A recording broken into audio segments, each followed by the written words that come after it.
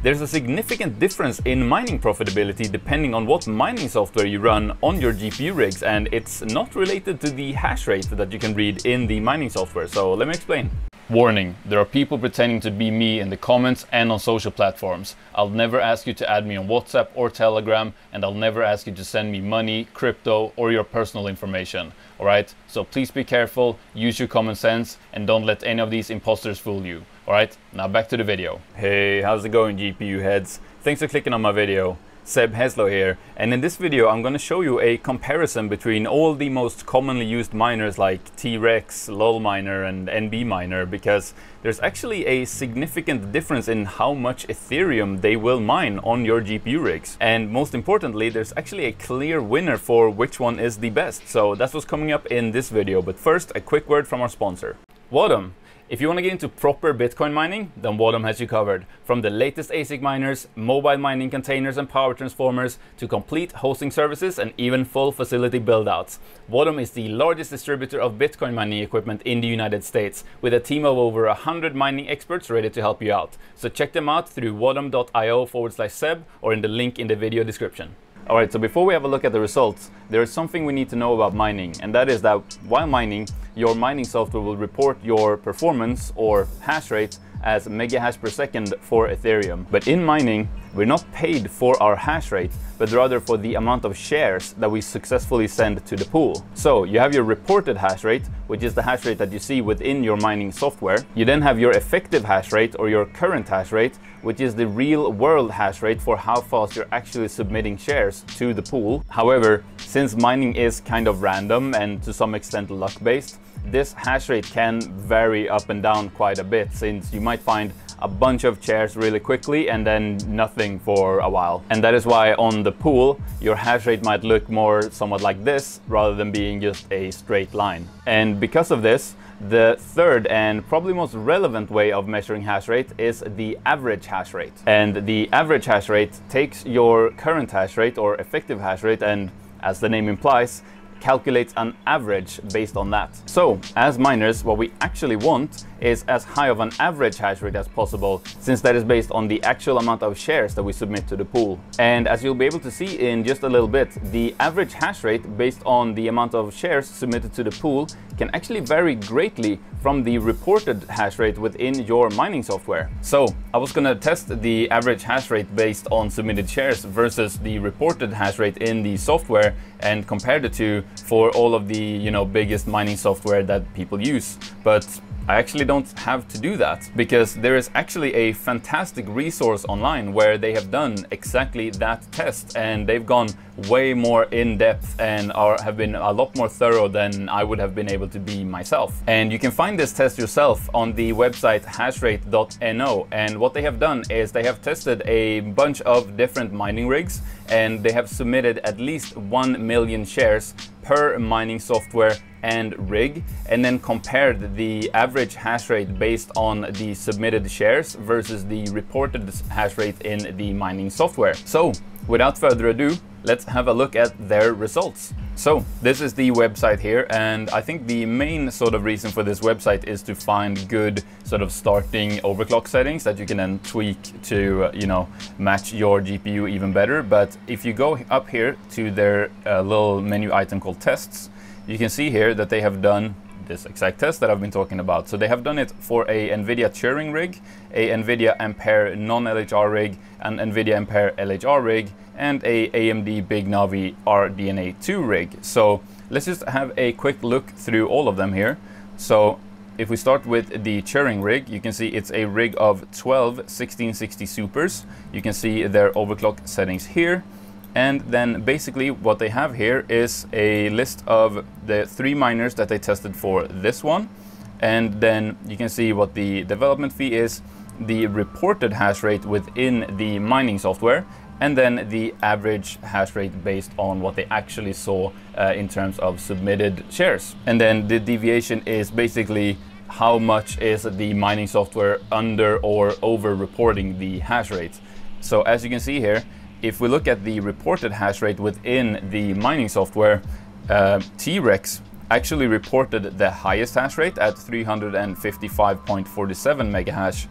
However, pool side, which is what actually matters in terms of submitted shares, lolMiner actually had the highest real hash rate at 349 megahash, or just above.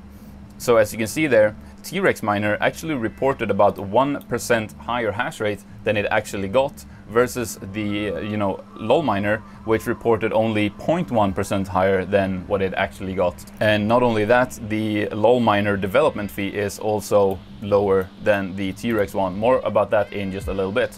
But let's have a look at the other tests here. So we have the NON-LHR test, which is a rig of 8 3070s. You can see the overclock settings there. And again, you can see lolMiner reported and average is very close to the same, with a deviation of just 0.01%, while you can see the other hash rates here, they are quite different. Gminer, for example, you have 1% lower actual hash rate than reported by the software.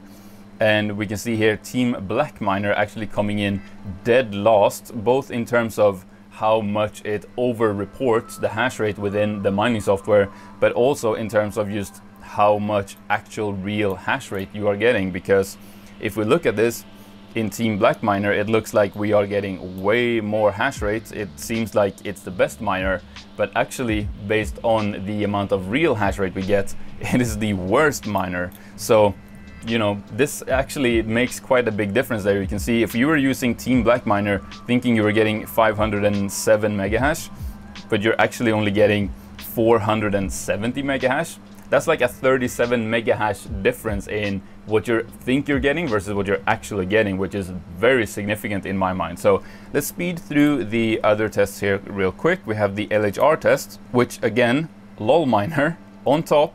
The real world hash rate 478 megahash. You can see the other ones here. They also had two mining software here that they couldn't get to work.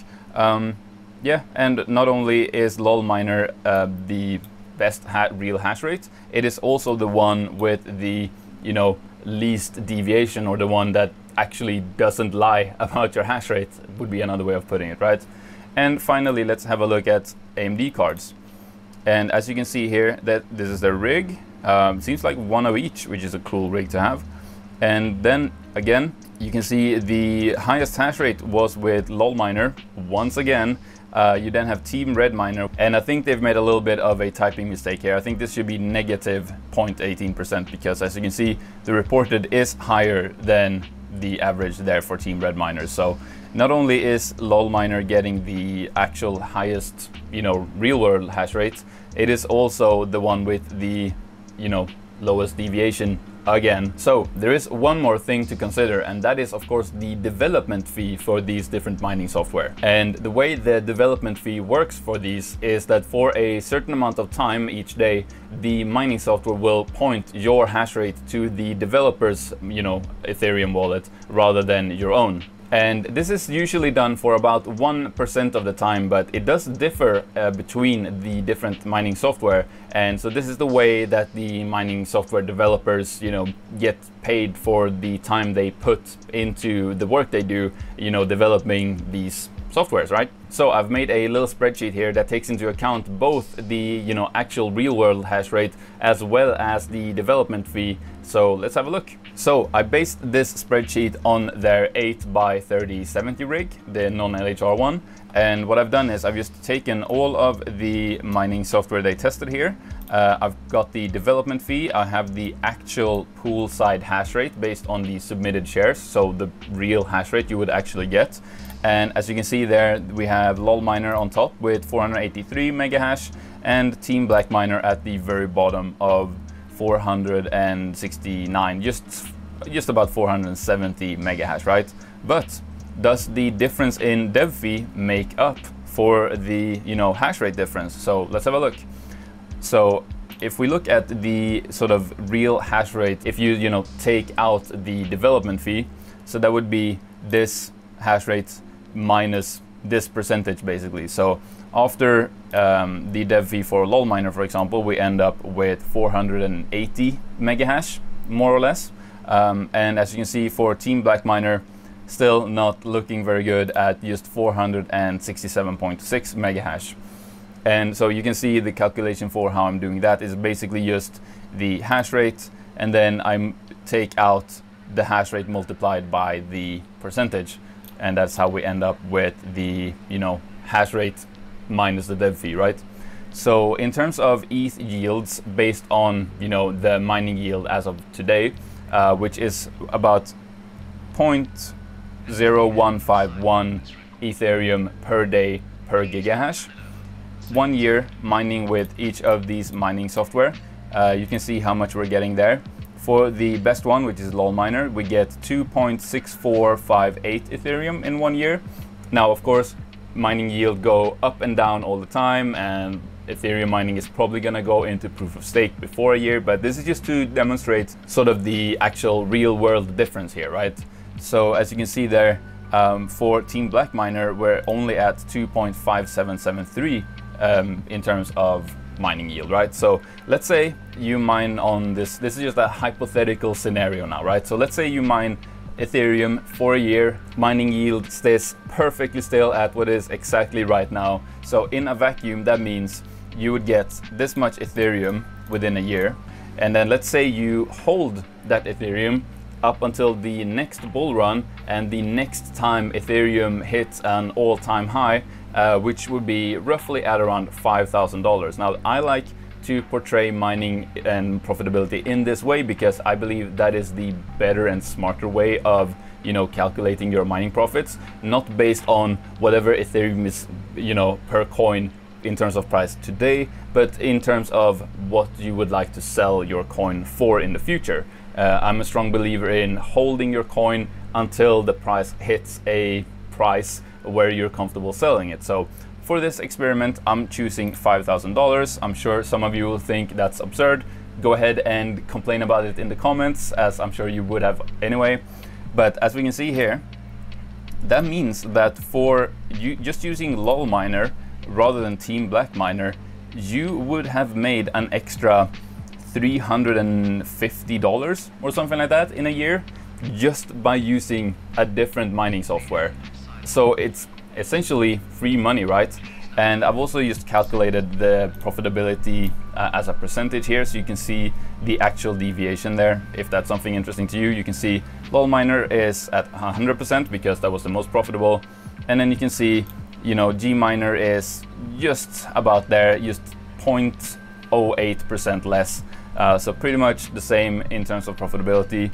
You then have, what do we have? Phoenix Miner, then T-Rex Miner, then NBminer, and finally in very last place we have TeamBlackMiner. So as you can see, many of you will be able to increase your mining profitability by at least 0.5% or maybe even more just by switching over your mining software, which is, you know, completely free and takes like a couple of minutes. So in my mind, that is a complete no-brainer, and I will be switching over all of my rigs to lolMiner. But that's it. If you found this video helpful, then please give it one of these. And if you really liked it, you can now join the channel to help support what I do here. It really does make a big difference, and it means a lot to me, so thank you. But what you gotta do now is you gotta click on that next video on the screen, because this video is over. You can also click the picture on my face to subscribe to the channel. I'd really appreciate that. But yeah, go click on that next video, and I'll see you there. Goodbye. Goodbye, bye-bye.